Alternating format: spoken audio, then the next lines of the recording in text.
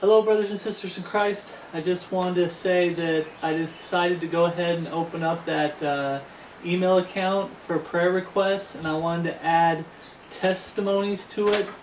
And I'll explain what kind of testimonies I'm mainly aiming for, not necessarily how you got saved testimonies, which are great, but let's start with some verses real quick. Philippians 4:6, be careful for nothing, but in everything, by prayer and supplication with thanksgiving, let your requests be made known unto God.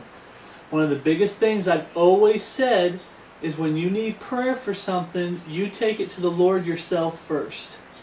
You don't just email me in a heartbeat. You don't just run to the nearest brother or sister in Christ and say, pray for me for this. Make sure you've taken it to the Lord yourself first. James 5:16, confess your faults one to another and pray one for another, that ye may be healed. The effectual fervent prayer of a righteous man availeth much. We are to pray to the Lord. We're also to pray for one for another. 1 Timothy 2:1, I exhort therefore that first of all supplication, prayers, intercessions, and giving of thanks be made for all men. Colossians 1:9, for this cause we also, since the day we heard it, do not cease to pray for you, and desire that ye might be filled with the knowledge of His will in all wisdom and spiritual understanding. We're to pray for understanding when it comes to the Word of God. And we can pray for other people's understandings. Colossians 4:2, continue in prayer and watch in the same with thanksgiving. I always have this saying that confuses at first until I explain it. I always say, I can pray for you, but I can't pray for you. Okay? When you've taken it to God yourself, I can pray for you. But you have to pray to the Lord yourself first. Okay?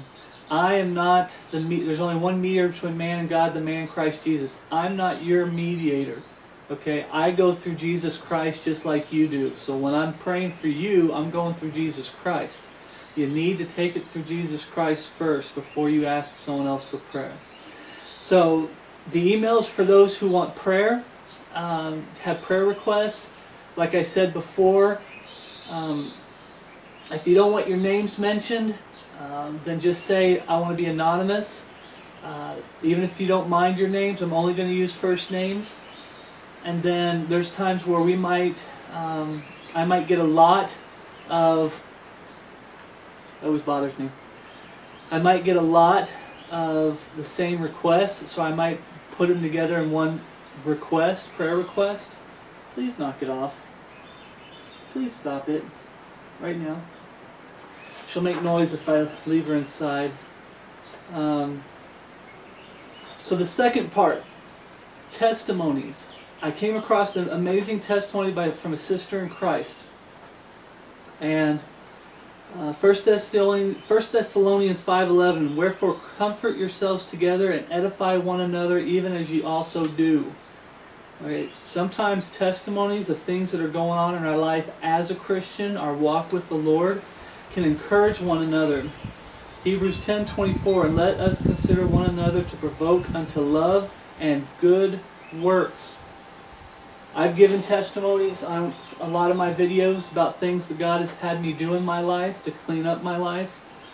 Things that God has done for me that are blessings. John 15:7, if ye abide in me, and my word abides in you, ye shall ask what ye will, and it shall be done unto you. Okay? Ask what you will, and it shall be done unto you. It goes back into prayer. I guess it got bumped down. We're to ask God for things. But like I said, when God gives us things or He blesses us, we can give testimonies to encourage the brother and sisters in Christ out there. Now, I forgot to write her name down, but she's a sister in Christ. And this is what she wrote me under the video for, gosh, sometimes I have Graven Images video that I did.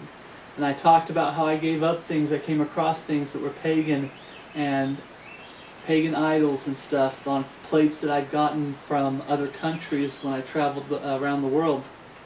And this is what she wrote to me. I had held on to my dad's crucifix, blessed by the priest, which was given to me at his funeral 25 years ago.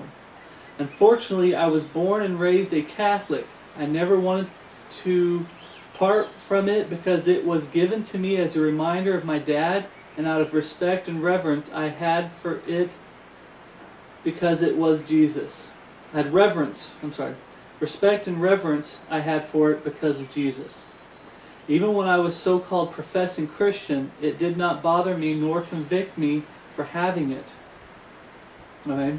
I remember mentioning that I had a beer stein from my grandfather, that it's about going to the pubs and you have the beer steins, the pubs drinking, it's from Germany and everything, and it convicted me. It had trains on it. My grandfather loved trains, and it was hard for me to give that up.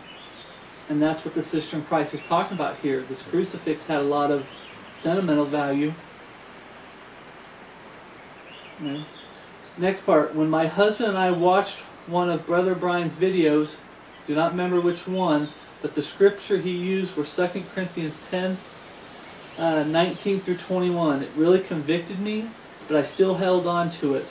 In one of your videos, Brother Philip, you mentioned the bowl you had forgotten you had and the conviction you felt for having it, that you got rid of it. Well, the crucifix came to mind, and I went to my drawer and got it out. I showed it to my husband because he didn't even know I still had it. We were shocked to see that the Jesus fingers were set in a satanic hand gesture. If you watch, I think I did the image in a couple of my videos of the pagan trinity where Jesus is making a hand signal. Brother Brian has done it too. So she's saying, I think she's saying that the satanic hand gesture, the crucifix, that Jesus was doing that. We got rid of it right then and there and have since cleaned house and gotten rid of any idols, including our kids' Disney character toys. We still have more work to do. Thank you for this video. My printer's not working that well.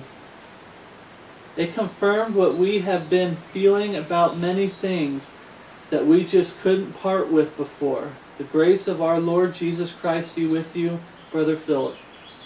Okay. These are kind of testimonies that I want to be able to read to encourage the brethren. If you got good testimonies, this sister in Christ had a great testimony, and I praise the Lord and give God all the glory that through me, when God was showing me a lot in that study about graven images, that she was able to get rid of a lot of satanic things in her house. Okay. One of the biggest things, I had to get rid of some toys of my daughter's too. It's not always easy doing what's right with the Lord or trying to please people, especially your kids. So it took a lot of courage to do what she did. And I hope this encourages the brothers and sisters in Christ out there that, as they like to say, you need a clean house. She said it in here, a clean house. Remember, when you're looking up for Jesus to come any day, remember to ask yourself, am I ready for Jesus to come back today? Make sure your home's a godly home. But the second part of the emails that I'd like to get some emails is amazing testimonies like the sister in Christ gave me right here. So the emails are for prayer and to give testimonies. If you give testimonies on great things God has done in your life, great things God's helped you overcome, that'd be great encouragements to the brothers and sisters in Christ. God helped me overcome porn, video games, movies, TV shows. I've given my testimony. I talk about these every once in a while, and it encourages the brothers and sisters in Christ to see, hey, I can do all things through Christ which strengtheneth me. If God, through the Holy Spirit and His perfect written word, can help that brother or that sister overcome this situation or this problem they have with the flesh in their life, then God can do it for me. Okay, God's not a respecter of persons. If He can do it for this sister or that brother, his child, then He can do it for you. So that's it for this video. Prayer requests and testimonies. I'll see you in the next video.